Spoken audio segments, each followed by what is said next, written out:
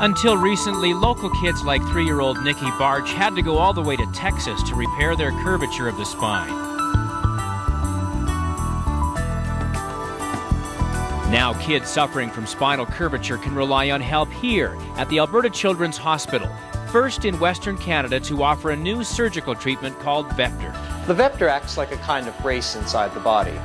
We implant VEPTR as young as possible, so as the child grows, the spine straightens, the rib cage grows normally, and the lungs mature to their full capacity. As the child ages and gets taller, doctors expand the VEPTR to match growth.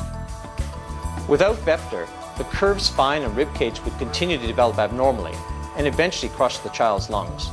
Nicky's parents once worried he'd be disabled for life. Now their only worry is trying to keep up with him. We are so relieved. Thanks to the Alberta Children's Hospital, Nicky's bones are growing straight and his lungs are strong.